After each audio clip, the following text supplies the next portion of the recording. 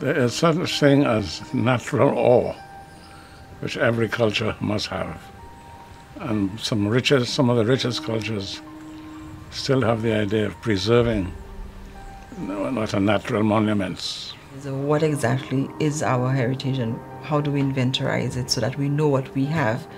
So that if you don't know what you have, then you don't know what you're losing. I think the 1948 fire really just, it wiped out a lot of our cultural heritage. Endemism means that this species, plant, flora or fauna, only occurs in Saint Lucia.